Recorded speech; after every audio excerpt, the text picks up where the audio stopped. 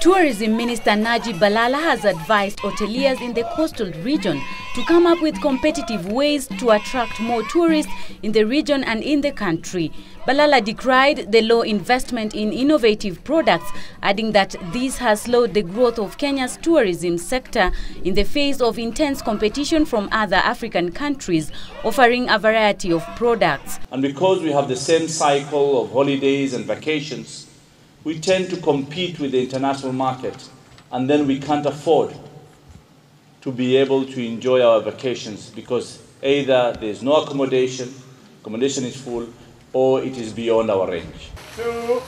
Speaking during the unveiling of Pangoni Resort in Mombasa, Shanzu, Balala asked the industry players to diversify their products and avoid relying on traditional attractions like beach hotels and game reserves. But I'm encouraged today that we have seen indigenous local entrepreneurs coming together,